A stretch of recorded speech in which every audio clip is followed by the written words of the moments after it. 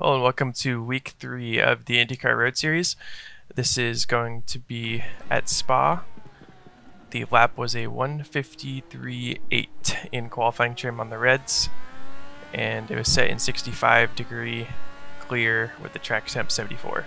Here we are into La Source. We brake on the left side with the dirt trail there, and then we're getting onto full power as quickly as possible, and we'll use that corner exit speed as we head up Eau Rouge and then Radion.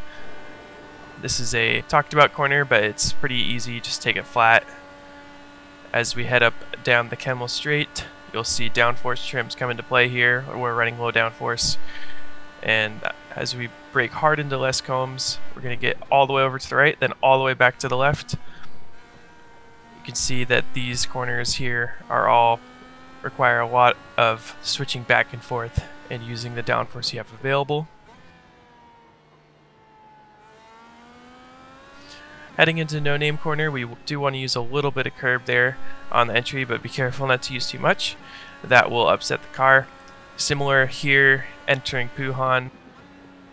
Use as much track as you can without going over the curbs too much. As we head into Campus, there is a pretty heavy braking zone here. Just trail brake, and don't be afraid to use a little bit of the curb there on exit.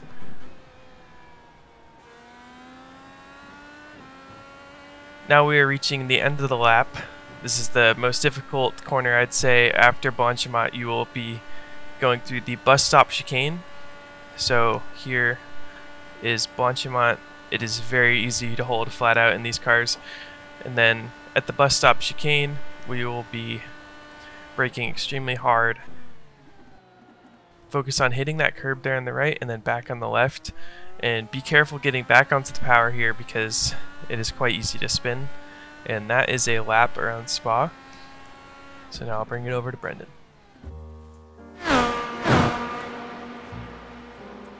So with Spa's track length at more than 4 miles in length, that's going to give us 2 nice long straightaways to make most of our passes for this race. So as we went through the Eau Rouge Radion section and now we head uphill on the Kemmel straightaway, we're going to head into Lake Combe for our first really good passing opportunity. We're going to use that draft of the car in front of us. That chattering you heard was my 6th gear not being long enough, not a machine gun in the Ardennes Forest. So make sure your 6th gear is plenty long for tailing cars in the draft. Likewise here into the chicane, another great passing opportunity. It's going to reward those who brake the latest and maintain speed throughout the chicane, because you see in this case I actually don't maintain speed, and Christian was able to maintain his position. So expect a lot of close quarters racing inside this chicane. Now while it is possible to get the run down to Eau Rouge to try and make a pass, it's a very low percentage maneuver. You can't really keep it wide open here with 2 cars. Someone's going to have to lift, and this is what happens when neither driver lifts. Show some caution. If you're side by side here, I would recommend lifting. If you've been on iRacing for a while, you already know that Spa is very notorious for its harsh off tracks. Here at the Malmedy corner, this is a 1X here, and some corners are more harsh than others, as we'll see. But over the race, you only have 17 incidents to play with, so you want to make sure you're not getting any incidents over the course of the race. Next one here at Speaker's Corner or No Name, 4 wheels off into the AstroTurf, that will be an incident. And then especially Puhan as well. Now this car is avoiding the incident and slows up and then gives the inside line to the trailing car behind, so you can kind of play tactically over the race. Through Campus and Stavelot, again, 4 tires off the curbs, this will be an incident. And then through Paul Frere, again, 4 tires off, this will be another 1X. And there's usually not slowdowns associated with this, but you still need to manage them over the course of the race.